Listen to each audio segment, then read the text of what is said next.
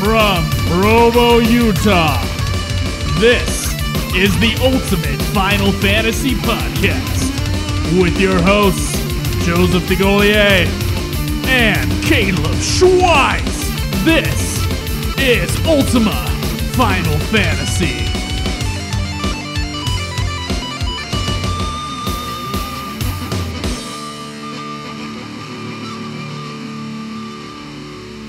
Welcome to another episode of Ultima Final Fantasy, the Ultimate Final Fantasy Podcast. I am your host, Caleb Schweiss. And I am your other host, Joseph DeGolier. And I'm Caleb Craig.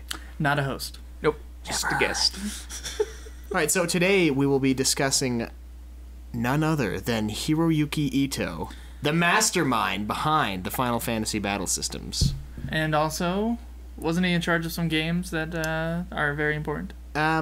Yeah, he co-directed Final Fantasy VI and solely directed Final Fantasy IX, which is the most beloved Final Fantasy on our forums. Yes. So we will see what he can do. Yeah, soon enough. I don't know. I'm pretty excited to revisit Final Fantasy IX, actually. Yeah. I can probably get past the artwork this time. But before we do our spotlight on Hiroyuki Ito, and before we get to the news, because we always got to get to the news. Oh yeah, of course. Before we do that, we do have a couple new iTunes reviews. Yes. The first one here is from the United States. It's titled "So Good." Ooh. You guys want it? 3, 2, 1. Ooh. Oh, see, Caleb, you missed it that time. All right. This is by Willis39. It's a 5-star review. He says, "This podcast is exactly what I was looking for. Can't wait for FF8." Made it rhyme. Yeah. Just about time. And we'll make it rain, FF8. You watch. Oh, yeah, we're going to have a few episodes on FF8. Yes. All right, so the second review comes from the United Kingdom, and it is entitled Need to Be More Popular from Artois Sonic Strife. Artois? Sure. Or Artorias. Artorias? Oh, there's an R there. It's one of Sorry, them. my eyesight shit. Artois. Artois. Sonic Strife. Purely writing this review so you guys can climb the ranks because you ranks. deserve it, quite frankly. You're funny, I love all the segments you do, and the fact that it's weekly is awesome. Keep it up, guys. Artorias. Artoria. Artoria. Ooh. Well, thank you very much, German? Artorias. Something. It was No, something. it's I don't know. I don't know. He's a member of the forums, too. He is, yeah, he Oh, recently joined. It's Oh, cool. sweet. Thank you, Artorias, for joining the forum and for giving that wonderful review. And, I think it's time for the news, guys. What do you think? I think it is. Oh, Yeah. wait. I gotta talk about something. Oh. The best of episode next week. At the end of this podcast, we are going to announce the nominees for the first annual 2014 UFF Podcast Awards. And so be sure to listen to what the nominees are, and then get on our website and vote as soon as you hear the nominees. UltimaFinalFantasy.com. It'll be the first post that you see. Yeah, we really need your help with it because there's like 3 people that have voted as of right now. And There are 3 people who chose nominations. We now have a list of nominations. yeah. I'm going to edit together a thing. It'll be on the end of this episode. Yep, so help us out and tell us what you like. Yeah. All right, now let's get to the news. Okay. All right. News.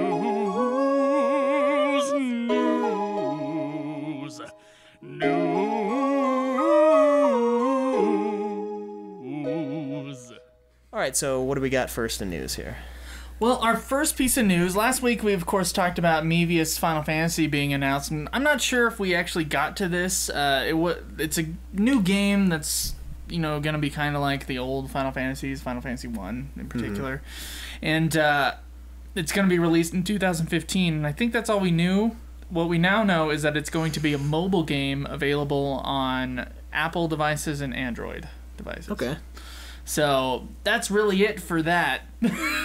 Oh, exciting. Yeah, so as far as Mevius Final Fantasy goes, very mysterious game. Yeah, we'll keep you updated, though. Yeah. All right, so second up, there was a vigil for a dying player in Final Fantasy XIV. Yes. The article reads, the Gilgamesh server was witness to the Brotherhood of World Gamers where a dying player was the honorary recipient of a stunning vigil. The dying player, known as Codex Valda,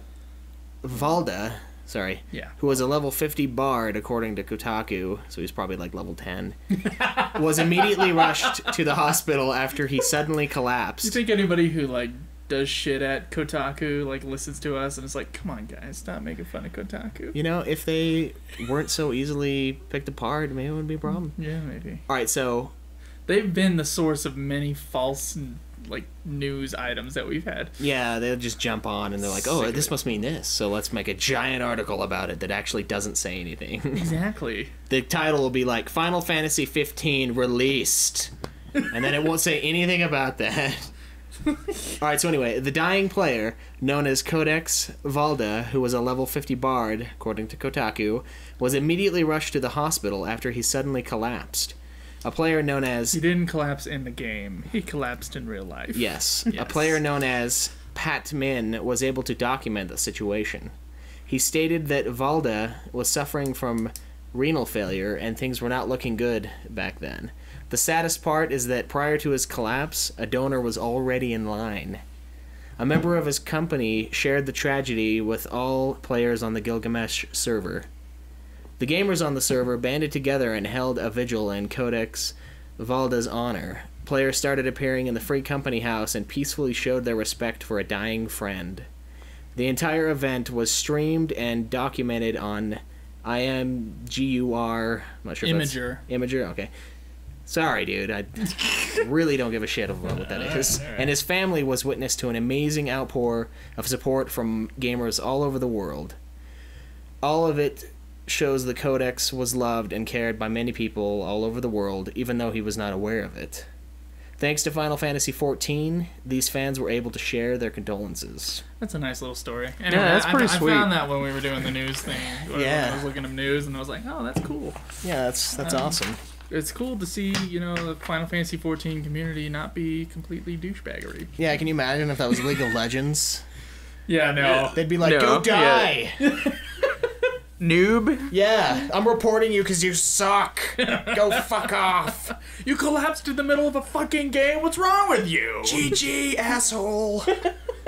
Yeah, that's how it would be. Alright, so our next piece of news for Final Fantasy XIV comes from Polygon.com. And in the upcoming expansion for Final Fantasy XIV, Heaven's Word, during the fan festival event in Tokyo, a new playable race was introduced, and it's called the Aura, AU space RA, and they're a tall, lean race with long tails, scales, and horns sprouting from their heads, and they're sexual dimorphism when the two are different? I Male think and so. female? Okay. The male and female Aura are going to be sexually dimorphic. Okay. So that's going to be interesting. Like, they'll look completely different, but yet still be of the same species. Also announced 2 new jobs. The damage-focused machinist, who can wield guns and craft turrets, and the healing-focused astrologian, who uses magic to help buff up other party members. So basically, like the Sentinel job in Final Fantasy 13. Yeah. So, yeah, that was cool. There's always news coming out for Final Fantasy 14, I feel. Yeah, they are really keeping up to date on that one. You know. All right. So next, we have the most important piece of news for Final Fantasy 15. Yep, some little tidbits of information about the upcoming game. And it's from Polygon.com, so you don't have to worry about it being complete shit. I think they're actually quoting Kotaku. Are you serious? Yeah. All right, so maybe it is. I'm sorry. It's Polygon.com, but I think in their article they said it came from Kotaku, and Kotaku was taking it from Famitsu. So, The translation's probably all fucked up. Yeah, probably. All right, so it says, speaking with Famitsu, director Hajime Tabata explained that in battle, party members can unite to perform more powerful attacks. Although the mechanic is still in progress, Tabata said that the plan is to use a system where players must time their button presses to pull off such attacks. In battle, players will be able to equip multiple weapons simultaneously. However, players will have a main weapon to fight with. This weapon will determine special attacks the player can perform. Unlike past games where MP corresponded to a player's magic, Final Fantasy XV will use MP for special moves. Oh, really? Yeah. Few details about the system were provided, though Tabata said MP could be used for moves to dodge or evade attacks. What's the difference? Tabata also added that summons, a staple of the Final Fantasy franchise, will only be usable by Noctis. See, that was probably the biggest piece of news for me. Yeah. Only available. Is it going to be like Final Fantasy 13 where you can only control Noctis? Maybe. One player, you know? I think the it others is. are I think the AI. other characters are just AI, yeah. That's okay then. It doesn't matter at that point. I mean, But yeah, you can have certain moves where everybody kind of... Yeah, and like have them join in. Yeah, that should be interesting to see when That's we... actually a similar mechanic to Persona. Whenever we finally see it. yeah. Persona? Yeah. I played a I've little never bit. played I Persona. played a little bit of it. You only like control like one dude, and then the other guys kind of like act on their own, but they help you out Okay. in the fights. But you can like combine attacks. It's kind of cool. Well, I was thinking Kingdom Hearts is kind of the same way, where you always have Yeah. Donald and Goofy. Donald and Goofy in your don't party, really- but yeah. like they help, they support, and you can kind of have little gambits so that they will do certain Yeah, they'll do things. certain things. Yeah. But it is really just you. Yeah, I wonder if or it's as, gonna. as Sora. I wonder of if they're course. gonna set up some kind of gambits like that for 15. I bet they will. the other just characters. because of the past Final Fantasy games Yeah. and Kingdom Hearts. I mean, Considering like you have like 6 dudes on your they've team got or to. something. Yeah. Like, if you have no control over those guys except for Yeah. the combo moves, I don't think players would be very happy. Yeah, that'd be You gotta set ridiculous. some kind of thing up. We could always be wrong about that anyway. Yeah. Yeah, who knows? All right, so I think that ends it for our news segment today. We got a spotlight. Yes, we do. Hiroyuki Ito. Let's get to it.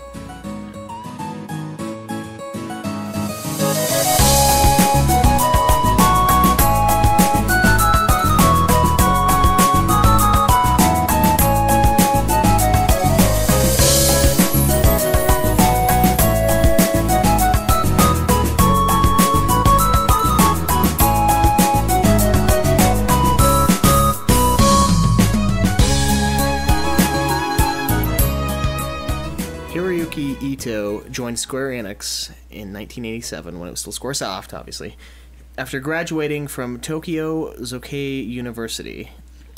I'm probably mispronouncing that, but whatever. Ito participated in creating the turn-based battle system in the first Final Fantasy, citing the NFL, of all places, as a great influence for the strategy and gameplay. This gave us the popular and, in my opinion, preferred side-to-side view for enemies and players as opposed to the first-person view that was popular in other RPGs at that time. Like Dragon Quest, right? You played Dragon Quest? I did play Dragon Quest. And that had the first-person view. Yeah, yes, it's weird to there are a me. lot of older games that have the first-person view. It's crazy.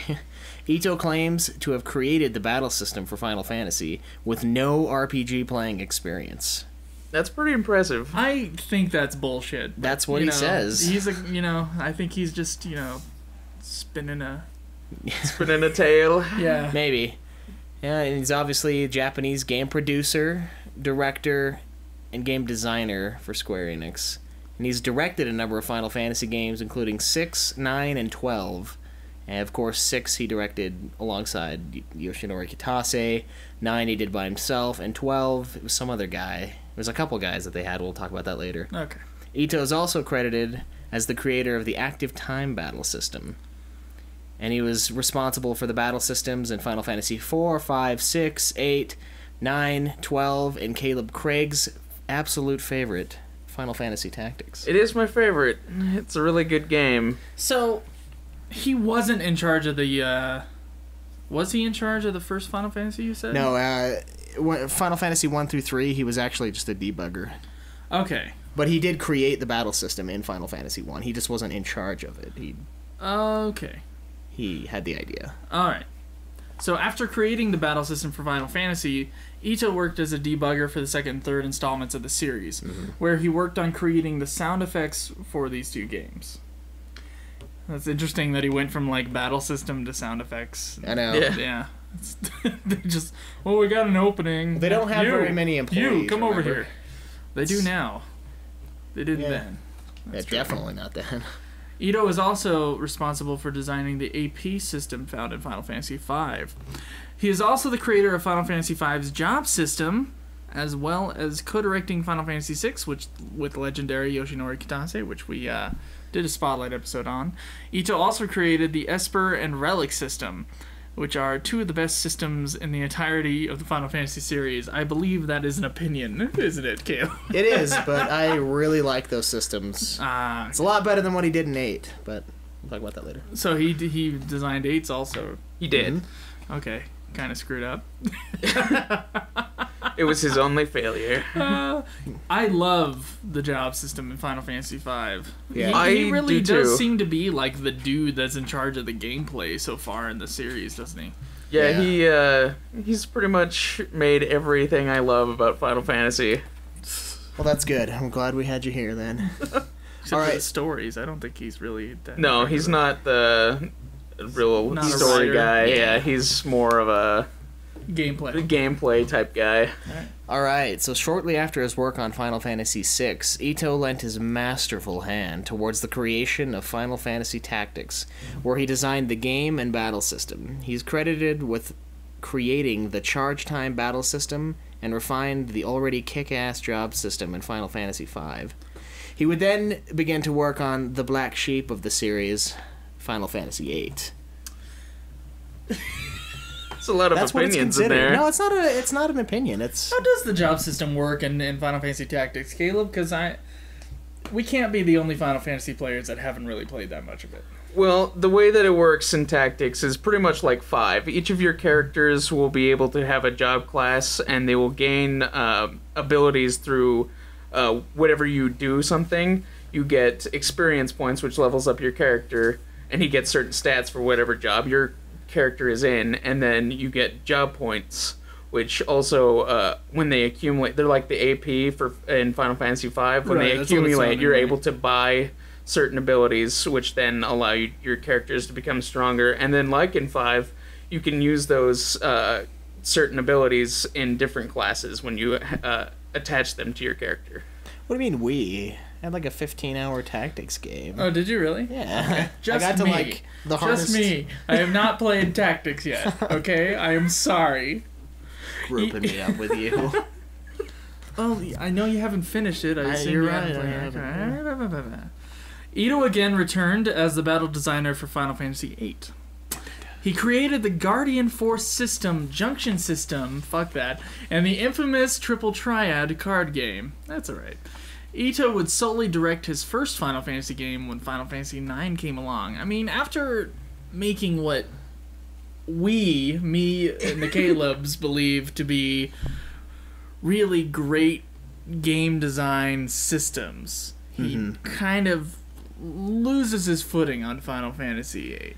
Yeah, it's like a really good it's like a really good idea, but wasn't executed very well. Right. It's kind of the thing with 8. Like, they could have mixed it with 6, as we've talked about, where instead of drawing the magic, you got the magic from the Espers, from, like, certain amounts of battles, and then you unlocked it. It could have been, like, a mix between 4 and 6 and what 8 is. Because, like, in 4, when you level up, you gain new spells, right? Right. So when you level up your GFs, you can produce more magics, better spells, and you can get those from the GFs. That would have been kind of cooler, instead of having to draw it from... You know, I think the biggest problem with the system in Final Fantasy VIII is the leveling along with the junction system. Because I don't know why they decided that if you level up, the enemies also level up with you. Like, what's the point in leveling up in Final Fantasy VIII? So the junction system is either used to... I mean, it's just used to cheat. Pretty much. The leveling system. Yeah, So you're fixing one broken thing with another broken thing. kinda. We'll Yeah. get more Playing into through detail Final with that Fantasy on 8, though. Yeah, there are good things about it. Yeah. Final Fantasy IX marked Hiroyuki Ito's first solely directed Final Fantasy game. Aside from directing the plot for this title, so he was kind of a story guy, Ito also designed the game, created the active time event, where players can see things that are happening in real time at another location. And created the active time event. Yeah. Final Fantasy IX used these mainly for short, optional scenes. Ito was also the creator of Magnet and the slightly less infamous Tetra Master card game. I only say that because it actually plays more part of the story than the one in 8. Mm-hmm. The one in 8 I always get rocked too. Like, even when I had good cards, it's like, now this one's mine forever. I'm like, damn it. Ito wrote the entirety of Zidane, the game's protagonist dialogue, and is responsible for his flirtatiousness towards women in the game. Is that because he was not a flirtatious man himself in real life? I'm not sure. It didn't say. Maybe he was. Like, I would like to make Zidane what I wish to become. Maybe he was a romantic at heart. He wished to be some kind of monkey man. Yeah. In 2001, Square officially announced Final Fantasy XII for the PlayStation 2. And came out with it. Much, much later. 2006. It's weird. They were working on, like, 10, 11, and 12 at the same time, but 12 just took ages longer. Right.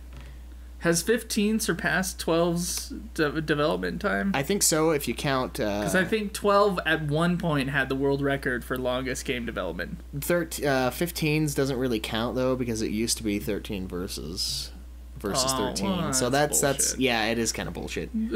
I don't think changing the name should change the development time. I don't either, but I don't know. We'll have to check. We'll see if they still count it. Whoever they is. The Guinness Book of World Records. So the development was being led by... That's where I read that. Yasumi Matsuno and none other than Hiroyuki Ito. Dun, dun, dun. Yes. In 2005, Square Enix announced that Matsuno had left the company but would remain as a supervisor for the game. And this left Ito and Minagawa, the replacement for Matsuno, to spearhead the direction of the game. Ito's biggest marks on Final Fantasy XII are the game design and an update from his famous active time battle system into the active dimension battle system. He also created the license board and the also infamous Gambit system. Ito was also the creator of the international version's Zodiac job system, which looks like a combination between the regular license board from Final Fantasy XII and the job system from Final Fantasy V. It looks really cool. Are we sure which version we have? Because I know we haven't done that much research. We don't have the international version. Okay. Because I don't have that job board, because it looks way better than what I was using. So when working on a game, Ito attempts to balance the story and events with the gameplay. I feel like that's... I don't feel like that's true with Final Fantasy XII. I think it's more gameplay based, but, whatever. Yeah. Maybe with 9. He believes it to be important for Final Fantasy to keep the games fun to play, no matter how much the technology advances. Ito begins by focusing on the game's gameplay and then adapts it to the story during story development. He charges himself with the task of smoothly implementing gameplay with the story well, so that those in charge of the game story don't have to worry about this aspect. He has stated that the most important factor in the Final Fantasy series is making the players feel accomplished after completing the games. That is a good thing to do. You definitely feel accomplished after completing Final Fantasy XII. Yeah. It is done. It is a long game It's true. to get through. So Ito has derived most of his inspiration for his battle systems from professional sports. Ito's main inspiration for his active time battle system was Formula One racing, where Ito came up with the idea to give characters different speed values based on, right, I guess, seeing a race. I think we talked about that in the Final Fantasy VI episode. Yeah, I think we mentioned it. So Ito created active time battle because he felt that real-time battles would become the standard in future gaming markets, but felt that too much of an action element would alienate the RPG players. Really? Well, that's where we're going with 15. Yeah, that's what I thought when I was reading about it. I was like, well, I wonder how he feels about that. It's like, No, please. Alienate, no. Ito has stated that he wishes to refine the active dimension battle system for Final Fantasy XII in a future Final Fantasy game. 16 maybe? Yes. He wants to remove unnecessary features and add ones he felt were lacking from the system. In September of 2012, Ito stated that the optimum form of his active dimension battle ideas have yet to come due to hardware restrictions. That was in 2012. Yeah, no. That was Yeah. PS3. Right. And he's basically stated that he's so beyond. badass in his like ideas that like nothing can handle it yet. Yeah. I feel like this is all the more reason to come to the PC. Is that your little note there? Yeah, I think the PC could handle a little more than the consoles. And perhaps they'll think the same way. I mean, we're hoping. They've always teased us with it, like with 15. They're like, oh, it could be on PC. And they're like, nah, Nah. it doesn't have to be. It will be eventually. At some point in the future. Maybe not the near future. Yeah, maybe not. Maybe the far away future. Yes. Apart from his work on battle systems and game directions, Ito has written a few tracks for the Final Fantasy games. He wrote the theme song for Final Fantasy IX titled Melodies of Life. Not as bad as Eyes on Me. No, yeah. A song composed Actually, by... quite a lot better. Yeah. A song composed... More better. Damn it. More better. A song composed by none other than Nobuo Uematsu and performed in Japanese and English by Emiko Shiratori, which is cool when they do both. Shiratori. It's less weird, I think. He wrote the lyrics for some of the tracks in Final Fantasy V, Dear Friends, an album for Final Fantasy V music, obviously, featuring live instruments, high-quality synthesized sounds, and lyrics.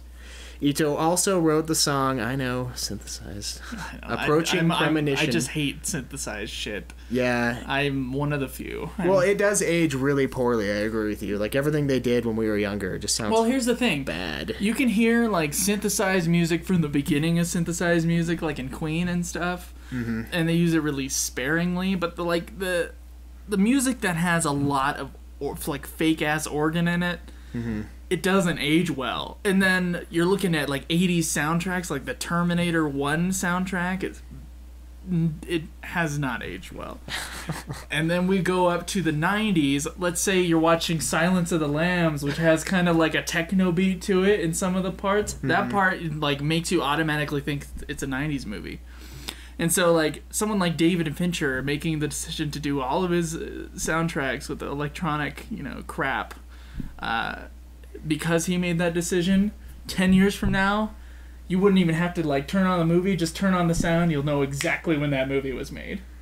Yeah. Because that's how electronic sound ages. That's true.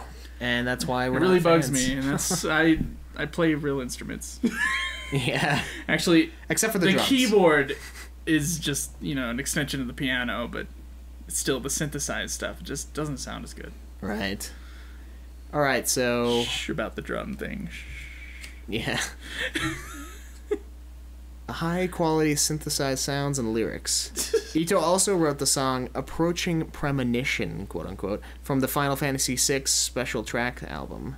This album features Nobuo Uematsu as the lead singer, which sounds awesome, and the entire Final Fantasy VI development team as the background and chorus singers, including Ito. Huh. And he wrote the lyrics for that. I've never heard that. Yeah, me neither. That sounds kind of cool. You're like, all right, now we're done with the game. Let's all sing. Just the Square Enix musical. Yeah. Like, we're gonna work you to death. We're gonna work you to death. Is that how it goes? Yeah. Okay. Ito has received much praise from big names in Square Enix. For example, even though I think he is a big name, in July of 2012, Tetsuya Nomura said he considers Hiroyuki to be one of his 4 seniors and an influence on his own battle system. Nomura also stated in a 2014 interview that Ito taught him the basics of game design. In August of 2012, Sohei Shinkawa, I'm sorry, the creator of the Disgaea series? Disgaea? Disgaea? Is that how you say that? I'm pretty sure. I never played that's it. how I've heard it pronounced by people, so Yeah. I think that's how it's... Cited Ito as his inspiration to join the game industry. I can see that. I played a little bit of that game, and it plays a lot like Tactics. Does it? Yeah. Yeah. It looks similar. I don't think seen I've some. even heard of that game. There's a huge like game series. So that Yeah, there's a lot there's of like them. 6 games in Okay, there. I'm an idiot. Checked out their site. So Ito's favorite Final Fantasy game is Final Fantasy VI, and his favorite characters in the series. Me and Ito agree right now. His favorite characters in the series are Locke Cole and Zidane Tribal. Hiroyuki is also credited with the dialogue for fan favorites and comic reliefs, Gilgamesh and Ultros. Yeah. He also designed the Ultros battles. Is not my favorite, but he's a pain in the ass. Yeah, Gilgamesh is sweet though. He also designed the battles for the introduction of these characters. Final Fantasy V, of course, being the intro to Gilgamesh, and 6 being Ultros' realm. And Ito also received a special thanks in Dissidia 12 Final Fantasy, the weirdest name ever, due to his input on Final Fantasy XII's protagonist Vaughn's fighting style. Ito also makes a cameo appearance as an enemy in the developer's room of Final Fantasy IV. That's cool. Beat on him if you want. Certainly, Hiroyuki Ito has been and will remain a powerhouse of influence on the future of Final Fantasy and RPGs as a whole. His innovations are one of the largest in this great series of games, and we are excited to see what the future will hold for us players of Ito's masterpieces. I think Caleb wrote this one. Yeah. Craig? No, you. Oh. Shit. What's that? Just so much dick sucking in this one. Hey, he's good. Yeah, that's what you gotta give him to. That's what he likes. So, what do you find so good about Hiroyuki Ito's work, Caleb? Well, the battle system was designed by him. I mean, that's what makes these games. They're games before they're stories. I mean, I know we love the stories in Final Fantasy, but if the gameplay was wretched, we wouldn't play them. That's just a fact. I mean, I wouldn't play these damn things if it wasn't fun. Oh, we played Final Fantasy 2. The gameplay was still enjoyable to some aspects. But yeah, you're kind of right. It's more story for that one. But I feel like we would have never gotten into the series if they weren't fun to play. We forced ourselves to play the early ones because we knew. That's true. But yeah, I don't think we would have played them if it wasn't fun. I think that's what a game is, primarily, is fun. Yeah, I agree with that. I didn't know most of this stuff before, we decided to read up on this guy, and I kind of felt the connection between, the battle systems in 6, 8, and 9. I was like, I bet the same guy did all of those. And then I found out it was Ito, and then I was like, yeah, that makes sense.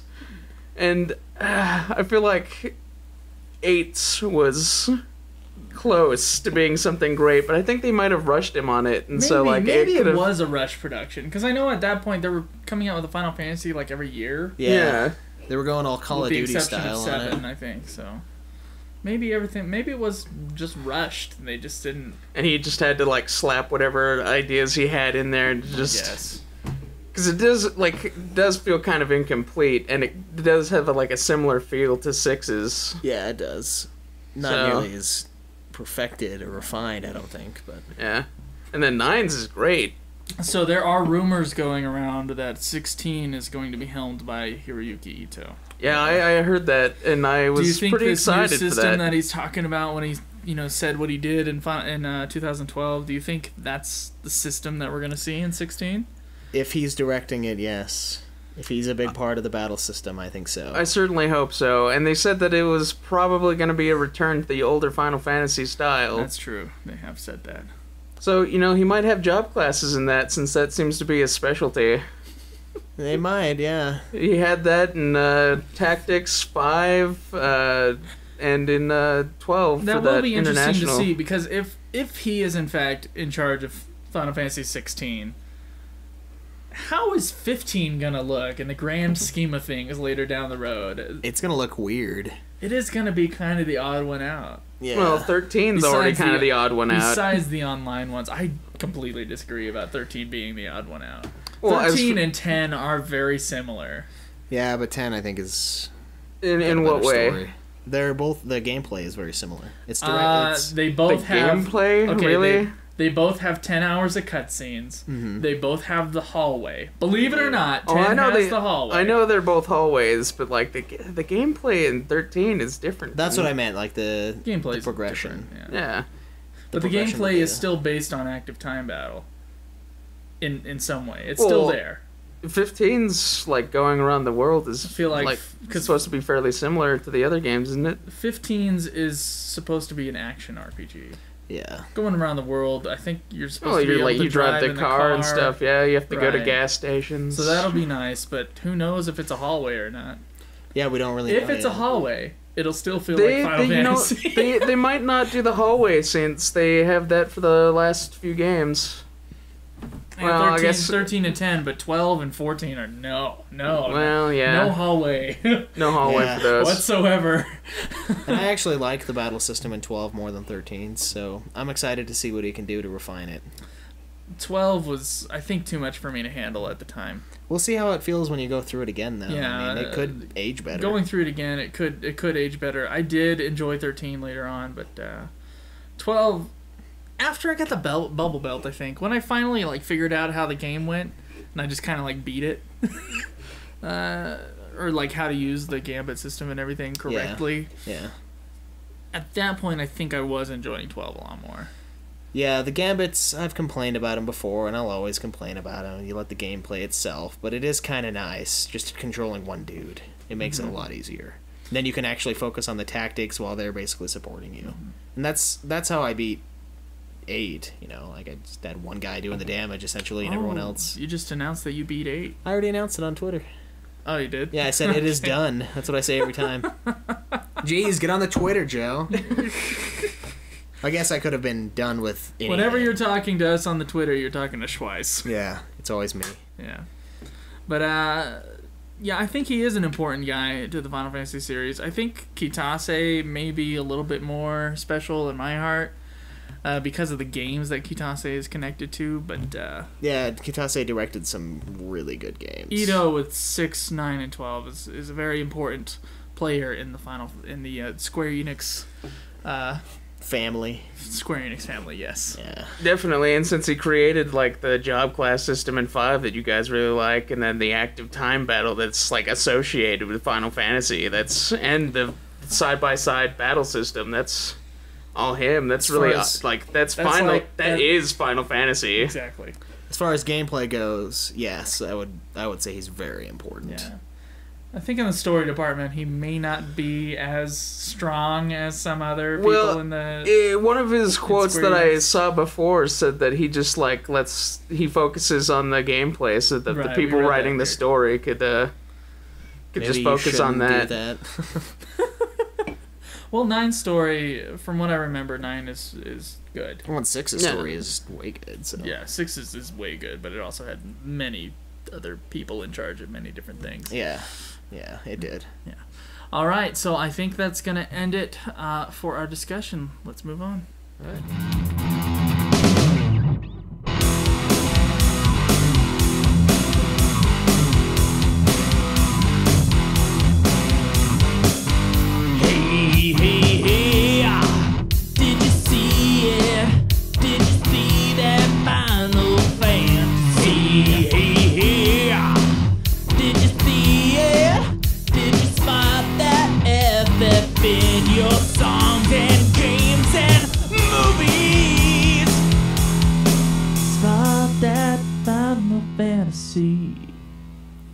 Alright, so the first spot the FF is Dead Fantasy from Gammon Stark, and I didn't even know about Gammon this. Stark didn't make it. He posted it on Yeah, he just posted it.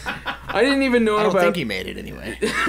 I didn't even know this thing existed until I saw this post, and it's a fan-made series of videos of Final Fantasy characters fighting dead or alive characters. Right, and it's animated. It's computer animated. Yeah, it with has some very convincing 3D models. Yeah, of the it's got the graphic equivalent of Final Fantasy X. Yeah, PlayStation 2 era. Yeah, yeah. I do remember these from quite a few years ago. I'm not sure exactly when they came out. Just look it up on YouTube. It's called Dead Fantasy. There's like a dozen videos out there, I think. Yeah, there's quite a few. And they're basically just really long fight scenes of Final Fantasy characters and what was it, Dead or Alive? Dead or Alive characters. Alive. Yeah, so I mean, if you liked Advent Children, this is definitely for you. Because it's basically the same. Yeah, just Dead or Alive instead. And our our next Spot the FF is also from Gammon Stark. He says, thanks to Ren FM for posting about Final Fantasy 14. It reminds him about this webcomic. He's into Final Fantasy. This webcomic, I think, is called Real Life Comics. Yeah. So you can go look up Real Life Comics. He loves Final Fantasy. When it's in the news, he tends to have 3 or 4 comics come out on the subject. Although you may have to hunt through the archive to find a few. So Gammon Stark posted a link to one of the comics, and we're just going to read it for you in case you're interested in looking this up. It's called Real Life Comics.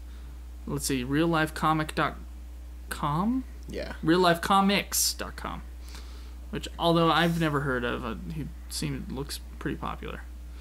Okay, shit. The phone just, like, freaked out on me. Hold on. Have you guys heard of this before? I haven't. No, I read the comic, but I honestly don't remember what it's about. So all right, this is new for me, Schweiss, guys. you're going to be... Let's have you be that guy. Can you read that? Yeah, I'm good now. Okay. And I'll be the other guy. Okay, so panel 1, Caleb is sitting at a computer. That sounds about right. And Joe is standing behind him. Okay, check this out. I just found this on the web. What's that? Apparently, at E3, they did a tech demo where they redid the opening sequence to Final Fantasy VII, and this video is rendered real-time. Okay. Check that out. Holy crap! Eris is human. All this time I thought she was some kind of chibi demon. Wow. She's actually kind of hot now. Right? I mean, for a computer-rendered 3-dimensional model of a fictional character. With boobs. With boobs. Anyway, that's copyright 2005 from Real Life Comics. And we just read a copyrighted material thing on our podcast. Awesome. Anyway, so that's going to be it for us Spot the FF this week. I think it's time for the question segment. Okay. We can do that. Questions for us. We would like to hear from you. You. To our forums. Or contact us on Twitter. Get on and ask your questions. We'll answer them within a week. This is the question segment. Ask and you will receive. Okay, so just so that you guys know, we have been having episodes that have gone over an hour, like, quite a bit lately. And a big part of that is our question segment. So we're going to try to keep the question segments short, but sweet, and trying to keep our episodes at about an hour. So sometimes the questions may not get answered, but they will eventually get answered. We're just going to start answering questions in the order that we get them. Are we okay with that, Schweiss? Yeah, I mean, that's fine. Okay.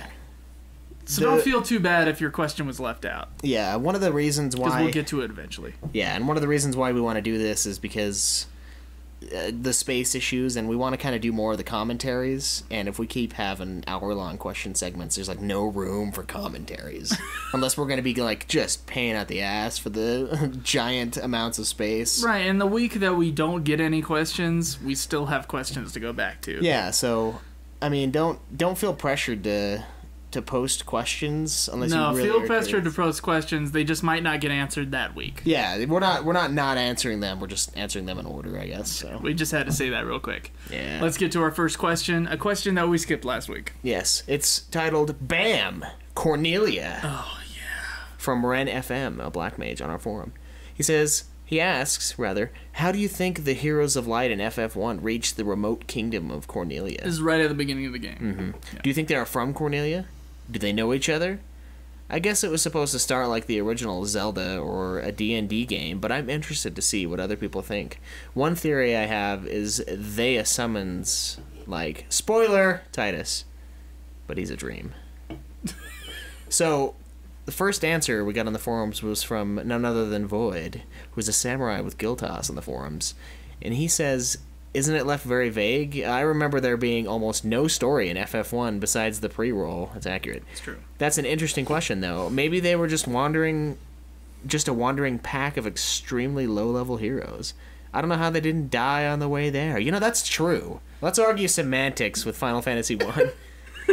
I remember... Alright, Shinru, Ultima Weapon on the forums, also says he remembers reading that they were created and brought to the world by the light, quote-unquote, or cosmos, solely for the purpose of being warriors of light and defeating chaos. So it could be that they were just created and put there when you start the game. No names, levels, or anything. Basically newborn adults. Okay, we're good. I think Shinru brings up a good point, although I don't think it ever specifically says that anywhere in the game at all.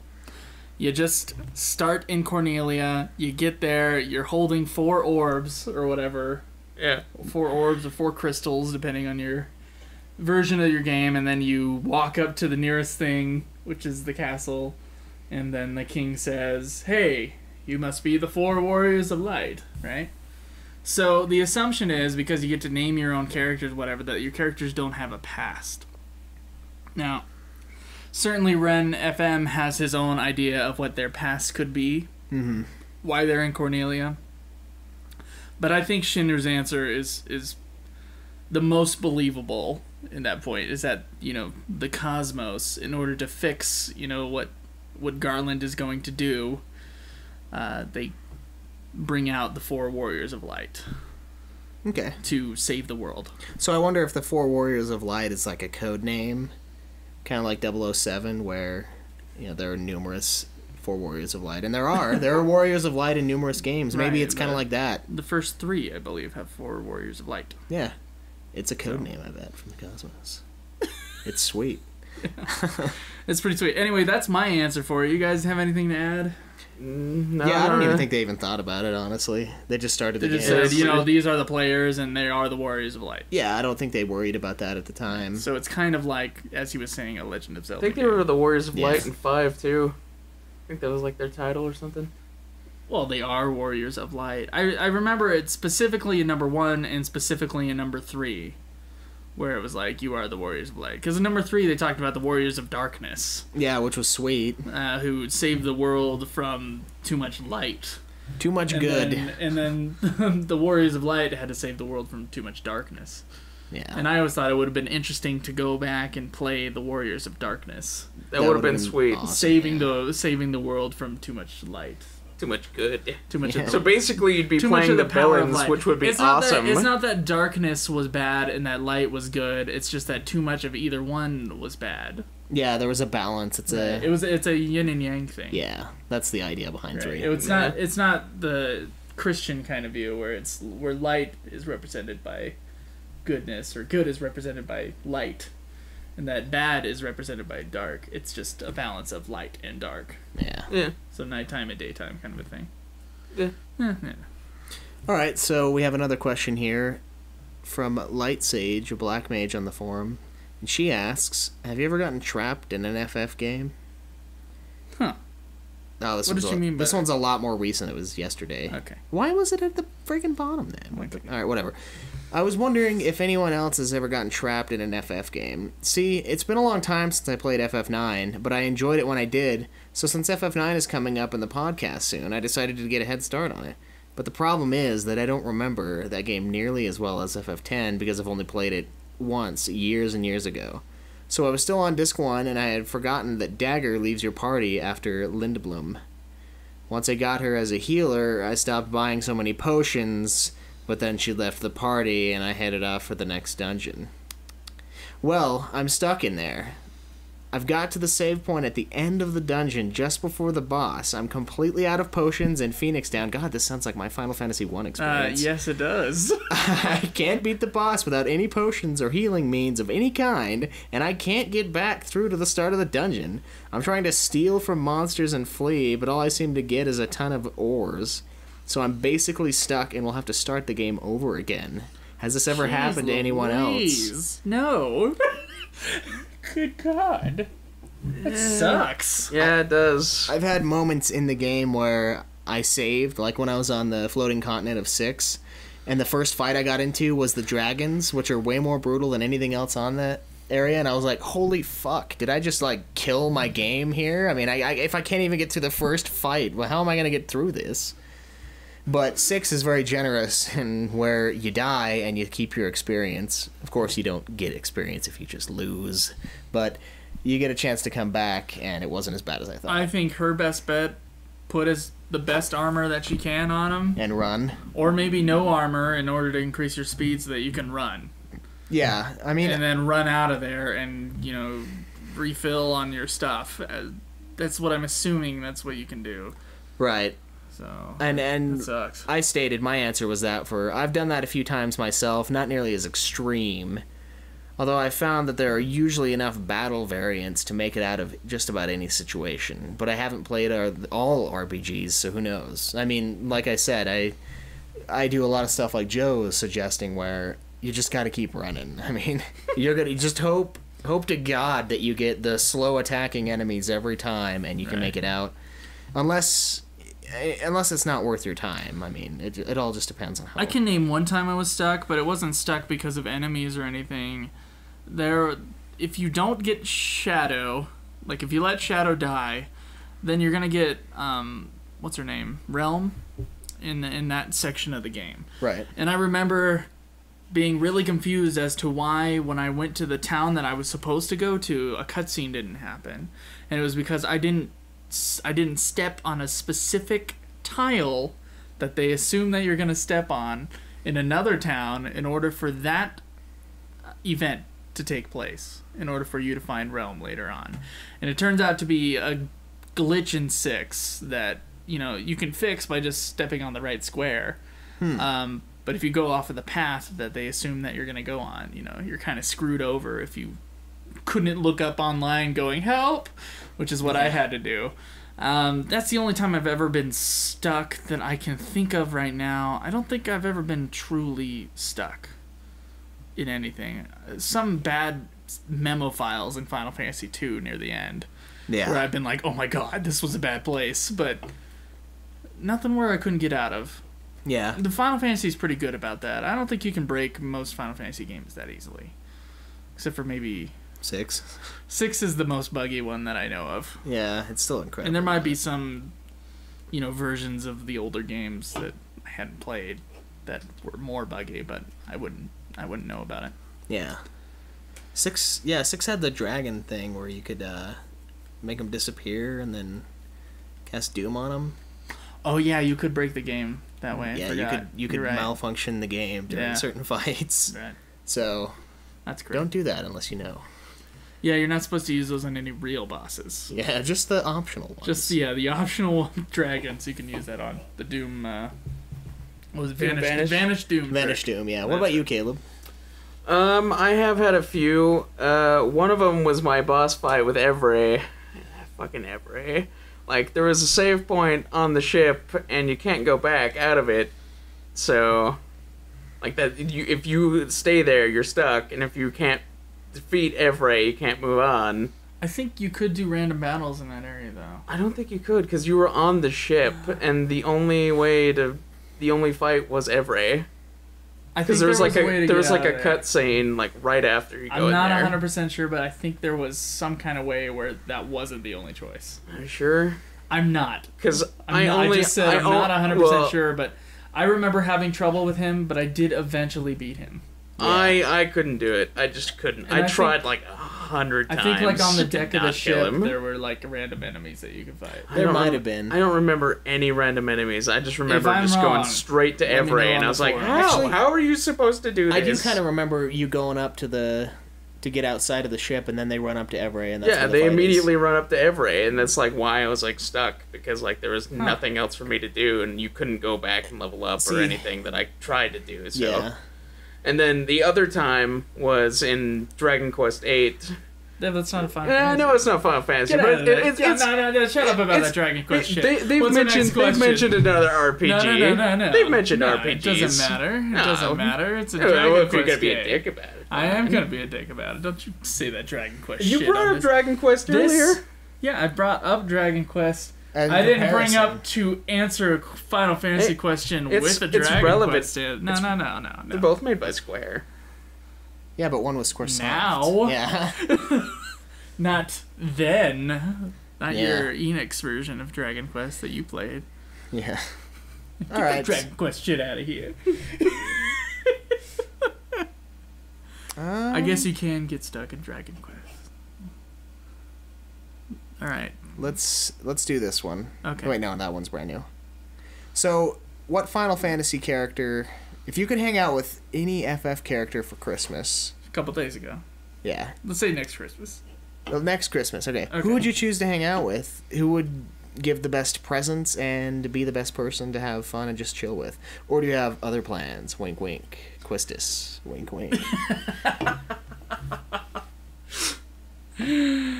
Schweiss, you want to answer this one? Yes. Okay. And yes is the answer. Quistis. But, I don't know, my answer on the forum was pretty good. I'd like to hang out with Orin, you know, just sit there and drink with him out of his little jug. I think it'd be sweet. Or Quistis, because she's insanely hot. Who'd you hang out with, Joe? I'm having trouble with that one. I didn't actually look at the questions. I didn't scan the questions before starting this episode, so these are all questions. For shame. I think that I would hang out with Reno and Rude. These guys seem like they'd be fun to hang out with. Reno and Rude. Yeah. I think I'd hang out with Rude, but Reno would probably drive me insane. And I would be like, fuck that guy. I think I could have fun with Lulu too. Yeah. Yeah. Well, we all could, I'm sure. And as far as gift giving goes, I'm gonna go ahead and say Mustadio. I think that guy gives the best gifts. Okay. He's from Tactics. Oh, okay. He gives Fucking another God. He gives another character a birthday present that's really awesome, but it's like a special cutscene that you have to work towards in this Who very would be the specific most way. giving? I know. Yuna. Yuna? Yuna is the most Yeah, selfless Yuna- person in the Final Fantasy series. Yuna probably would be, yeah. So Yuna would probably give some good gifts. Plus, she seems like she has low self-esteem. So Christmas might be a good night. I don't know if it's quite that low, Joe. All right, we got another question. Yeah, let's do this one. It's a little bit longer, but we can do it. Okay. All right, it's titled All-Star Soundtrack from Mecha Messiah. So with all the talk recently about best and favorites or least favorites, I figured it's time for some fantasy booking. Okay. We can all agree, as was spoken on the previous podcast, that music, for the most part, is all that we have to attach ourselves to these games, for a good chunk of them, yes. However, there's not one perfect soundtrack, and I feel it's more fun to speculate on your own fantasy lists. Here's what he proposes. Let's create Is it our Final Fantasy list? just fantasy. That's what he said. Oh. Here's what he proposes. Let's There you go. create the Ultima Final Fantasy Ultimate soundtrack. I'll give the topics, and one song per Final Fantasy is one of the rule. Okay. The rule, I What guess. are Here we go. Theme song. they? Our favorite theme song? Main theme? He says, associated with the credits opening, aka the arrangement, he says it's known as the Final Fantasy theme, but that's not the Final Fantasy theme. Yeah, that's the one he's saying. Right. That one's probably my favorite. That is the main Final Fantasy theme. No, the There's main two theme main is Final the Fantasy themes. the main theme is the one that plays normally at the very end. I think they are both main themes. I'm not sure which one is Well, more the one main. that one is the one that's always been the main theme, though. The Because other that's one's the not map always. theme on Final Fantasy 1, isn't it? Yeah, Yeah. and it's so the main theme of Final Fantasy 1 is do do do do do do do. So that's probably the main theme of Final Fantasy is the arpeggio.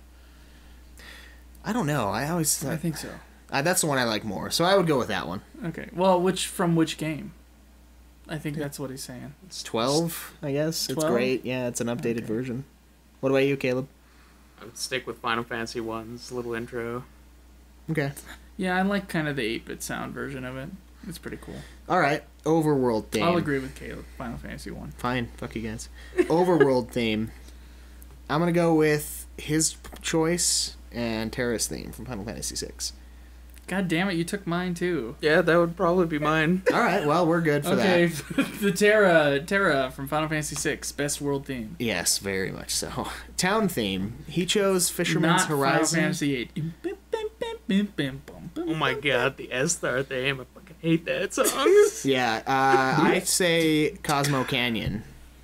For best town theme, Yes. we've talked about Cosmo Canyon way too much. It's awesome. It is a pretty That's good why we town talk theme. about it. Best town theme. That's kind of a rough question. I'm not sure. Do you have a specific town that you enjoy the most? As far as its theme goes? I mean, the Fisherman Horizon theme is pretty good. But The only one that I could For think being of from that Final Fantasy. truly sticks out is Cosmo Canyon. I think it's because Caleb brought it up. No, I do remember Cosmo Canyon the most. Out of like, I'm trying to think of like other town themes, and the only one that I can really think of right now is Cosmo Canyon. From a specific town. I don't even remember Fisherman Huh. Horizons. Yeah, it's okay. I mean, I have Most a better most one. of 8's is I have a better forgettable. one for Final Fantasy VIII. So that's why I'm not going to agree with them at all on the Fisherman's Horizon. Plus, it was kind of forgettable. I mean, it wasn't bad. It wasn't like S-Star when I was like, oh, why? Figaro Castle. Okay, Motherfuck. that's a good one. Figaro's. I think I'm gonna go right now. That's what's in my head. All right, Figaro well, Castle. 2v1, so So it's not official. I mean, it doesn't matter. It's just our opinions. okay. All right, so primary battle theme. Ooh, which battle theme do you like the most? Yeah. Ooh, this is an interesting question. I like those who fight further from 7. That one's a good one. That one's a good one. But we already used I think 7. I like Final Fantasy X's battle theme the most. Yeah. Dun, dun, dun, dun, dun, dun, dun. Yeah, that's pretty good. Dun, dun, dun, You know dun, what? dun, I don't think he even followed his own rules because he's got 2 Final Fantasy VIII. Oh man, shame on you, Mega Messiah. Unless I read it Oh, wrong. is his rules to only have one of each Final Fantasy? Because I think we broke it. We didn't break it. Each Final Fantasy has to be each one has to be represented at least once. Oh, it has to be. Well, that's not. We're not gonna be able to do that. Okay, we're not going to be able to do that. Sorry. So- we'll one do what we each. can. Okay. All Okay. right, so secondary battle theme. Secondary battle theme. He says the man with the machine gun, Final Fantasy VIII. What does he mean by secondary battle theme? I'm trying to think right now. Is that like a Genova theme? Maybe No, like I don't think it matters. I think it's any mini-boss. battle theme that we would choose as our second battle theme. Like if we were to create a soundtrack, Oh, okay. so we can choose any battle theme, as far as I can. I kind of like Seymour's battle theme. Yeah, it's actually pretty good. Yeah. I could get behind that. Seymour from Final Fantasy. Another one from 10. Yeah, another one from 10. I'm breaking his rules. Can't do it. All right, so boss battle theme. Did you guys have a secondary battle theme? You guys didn't answer that. I'm fine with the 10. Seymour's is good. Seymour? Yeah, I like Seymour. Boss battle theme. I'm gonna say He says Fallen Angel from Final Fantasy XIV: A Realm Reborn, which I'm not sure if I've heard. I'm Oh, gonna- I have fought a couple bosses, so I guess maybe I have. I don't know. What do you guys want? I gotta remember the name for this one. For a boss battle, I love Genova. I do like Genova. I think that Genova's theme is a really just good one. Fucking sweet. God, I love the Genova theme. Like Yeah. it's sweet. That's all I can say. I kind of like the one that comes when Sephiroth. Calls Meteor. No, when he just appears and it's like the. That'd be sweet. Genova does show up with that music too. She does, yeah. Okay. That's kind of like her theme. It's The other one. So male lead theme. He says Hope Yeah. from Final Hope? Fantasy 13. Trying to think of a male lead theme. Locks from 6. Yeah, Locks from 6. I gotta think about this one. I have trouble with track names on these things because I never look them up. Yeah, it's tough for track names, and it's tough because they use the character's theme in other places. Right. So it does make it difficult. So he's saying Hope. He also says he's stretching for this one. Male lead theme. Male lead theme. See, now you got me. What can we use? Like any song? It doesn't have to be like a male lead Well, theme. kind of, I guess. Because then I would just pick like the theme from 8, like when you go to Odin's Tower, the one that always reminds me of Beauty and the Beast. You know what I'm talking about? Oh, damn it. I was gonna do something else for the final boss. Okay. That's What were you okay. gonna do for final boss? Don't worry about it. I'll do it for the female lead. Don't worry about it. Don't worry about it. Male lead theme. Let's go with. Shit. Figaro Castle Part 2. Always the Figaro Castle. Well, we can give it to Figaro Castle because Okay. we outed it last time. Alright. All right, so female lead theme. I'm gonna go Sorceress's theme from 8. Says That's a good one. That is a good one. Sorceress's theme from 8 is like one of my favorite The tracks. female lead. If she's evil, it works. Foreboding female lead song. Yeah. Dark female. Female lead. I like Eris's theme. I mean, we already used Terra's as a map theme, so I think Eris's theme for female lead theme. Yeah. I All right. realize most of my answers have been 7 and 10. They got good soundtracks. They do have good soundtracks. So if you guys want to put up your own thoughts for this, and you can play by Mecha Messiah's rules, feel free to go to our forum and answer that question. And I think that is going to be it for this episode. Stay tuned right after this. We're going to have the nominees Dun, dun, dun. for the first annual UFF Podcast Awards. Is that what I called it before? That's what I'm calling it now. That's what it is. It's something. all It is right. something. Well, guys, we'll see ya. We'll see you next time. Enjoy the grind. Okay, so as everybody knows, next week is the best of episode. It's the Yes. 2014 UFF Podcast Awards. From UFF, for UFF, and its listeners. Mm-hmm. Are you excited, Schweiss? Yeah, I'm pretty pumped. All right, so we're going to go over the nominees right now. For everyone, Best Final Fantasy Podcast. The nominees: Aetherite Radio, ARR Pod, Damn Chocobo, Damn. Final Fantasy Union, Limit Break Radio, and Ultima Final Fantasy. We made the list. Yeah, we did. Woo! All right. For Best 2014 Final Fantasy Release, Lightning Returns Final Fantasy 13, Final Fantasy Agito, Final Fantasy Artnix Drive, Theater Rhythm Final Fantasy Curtain Call, Final Fantasy Explorers, Final Fantasy Worldwide Words, and Final Fantasy VII G-Bike. That's for everybody to vote on. Get on the website and vote on those. All right. For the show, Best Ultima Final Fantasy Episode. Caleb, what are the nominees? The nominees are Final Fantasy 3, Dun dun dun. Final Fantasy 5, Dun dun dun. Final Fantasy 6, Oh, yeah. and Spotlight Hironobu Sakaguchi. That is a good episode. It was enjoyable. But with every good episode comes a really bad, well, hopefully not every good episode. So the next category for the listeners is Worst Episode. Worst Ultima Final Fantasy Yeah, Ultima episode. Final Fantasy. For the sound quality, Final Fantasy 1. Yes.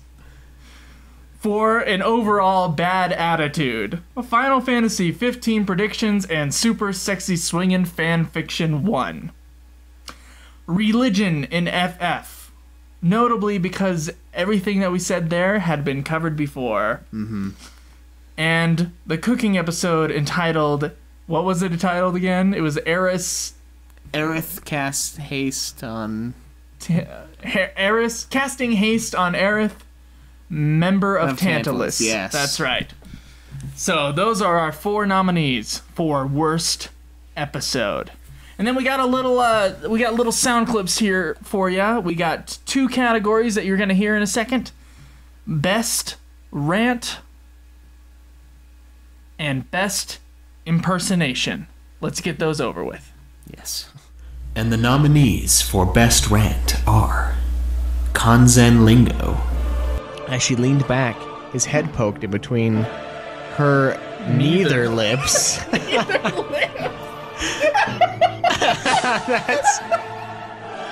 I wish to explore your neither lips. Neither of them. Yeah, none. Celeste realized Terra was lined up and pushed her hips back, forcing What's with all the Setsu's... hip talk? I don't know. God, Forcing... Bunch of hipsters. To make better leverage as she pumped on Barrett. Pumping. God, fucking pumping every fucking time. It's this like- guy cannot stop the word pumping. I think he likes the book 1Q84, the very end, where it's like he pumped her lightly or some shit. Like one of the last lines. Well, did they continuously use the word pumping? No. Q84? Pumping was No. probably used like twice, I'm sure. And the book is 1,200 pages long. Yeah. Tara leaned over to get them and felt the felt brush on her nipple through her dress. Felt. I have seen the word felt like 10 times in the last 2 paragraphs. He likes his felt. I guess. She pulled her card back and felt herself getting... God fucking damn it. What a beautiful piece of work, really. Yeah. Kanzen's an artist of hips and felt. I think he lost his virginity on a fucking felt table. I think this is just too much. It's like, and the felt was awesome. It was all awesome. Crossing the line. Dude. Okay, Celeste tried to keep her voice steady. It's only natural, Brown, but besides, you turned 18 a few months ago, right? Woo! Jesus fucking Christ, that was close. I was like, what the fuck? What the fuck? She's a kid. Oh, that was horrible. It's still pretty bad, but... Oh, God. Why would he even put that in there? God, fuck Kanzen and his fucking piece of shit writing. Oh, man. Oh, shit. You know what? Fuck it. I'm not gonna read this shit with Realm. It's making me sick. Oh, what the fuck? Oh, hot gook. Okay, I'm gonna skip the rest of chapter 5. You guys can read it if you want. Basically, Realm, it looks like Joins in on the rest of the action. So, yeah, that's it. You know what? I think we probably should not read the rest of this. Cloud in wheelchair. Pretty much. So it's like a weird thing for him to have just completely broken character. Oh my god, that fucking noise. You're talking about Cloud in the Yes, when he's in the wheelchair, I don't know what that fucking noise is supposed to be, but You know what? I was wondering the same thing. I'm like, the first time I played this game, this was cool, but the second time I'm like, where is that noise coming from? Is he on a super squeaky chair? the wheelchair isn't moving, and he's just bobbing his head, and I think he's too retarded to even make noise, so I don't know where it's coming Maybe that from. was him breathing. Maybe he's like snoring. I was playing it on my computer, and like in the headphones, it was like really loud, prominent, and just constant. And it's like, what the fuck is this? It was like the screaming of the planet too. It's like, and I was like, oh my god, make it stop. The planet's in pain. I didn't want it to be in pain anymore. I wanted to save it for real because it was bugging the shit out of me. Female host. Yeah, and the thing is with the other show that has a female on there, I don't think she adds anything to the show. Maybe the female perspective I could see. The British guy is really the only guy that's in that podcast. Yeah, she just says... When they have an interview, Caleb, I'm going to ask you a question. What'd you do today? I woke up, Right. took a shower, Uh-huh. dried off, Oh, yeah. got dressed, Oh, cool. sat around. Oh, nice. Yeah, see, that's That's what she does. Essentially. I mean, we don't need to necessarily bash. It's just, how does that bring a female perspective to the show? It's just... And the nominees for Best Impersonation are Caleb Schweiss as Mog, as Dave Mustaine. Good afternoon, Lady Tara. She smiled. Hello, Mog. What brings you to our humble cave today? I was just walking, thinking, and I ended up here. I see. You turned to the others. Kupo. They seemed to understand everything she said from that one word. Tara laughed. How do you say all of that with the same word? Kupo is a sacred word. It's how we communicate. If you can't communicate the way we do, it sounds like Kupo to you. How do you communicate? Monk thought to her. Telepathically. The word Kupo signals us to open our minds in a way. Joe DeGaulier as Lauren from Final Fantasy Union, an interview. Caleb, I'm going to ask you a question. What'd you do today? I woke up, Right. took a shower, Uh-huh.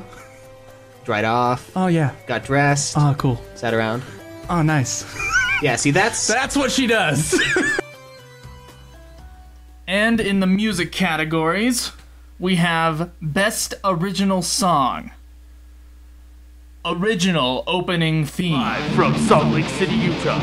The Opening Theme, Version 2. This is the ultimate. Super Sexy Swingin' Fanfiction. Ultima Final Fantasy Podcast version. Super Sexy Swingin' Fanfiction. Super Sexy Swingin' Fanfiction version.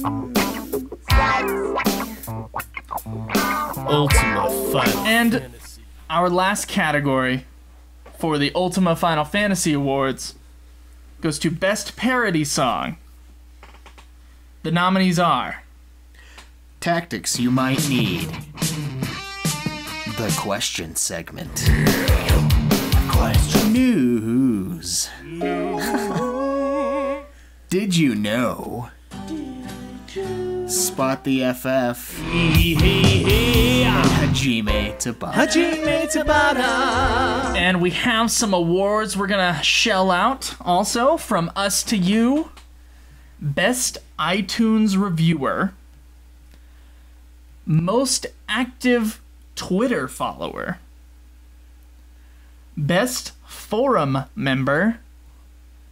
And Best Facebook User. As far as our followers. And we'll handpick those. We have no nominees for that. Nope, that's straight from us. It's straight from us. Not that you guys who don't get that award, not that you're not special to us. Yeah. Definitely. You're just not the most special. All right, guys. Go to ultimafinalfantasy.com right now and get your butt voting. Yes. Okay? We will see you guys in a week. This has been another production of Ultima Final Fantasy, the Ultimate Final Fantasy Podcast. The show was produced by Joseph DeGaulier and Caleb Schweiss, with music and editing by Joseph DeGaulier, parodies and clips from their respective authors, of course. You can get all of our episodes as well as our Let's Plays at ultimafinalfantasy.com. You can also contact us on Twitter at UFF Podcast, as well as our contact page on our website. Be sure to subscribe and review our podcast. Your reviews may get read on the show, and look forward to the next episode of Ultima Final Fantasy, the Ultimate Final Fantasy Podcast.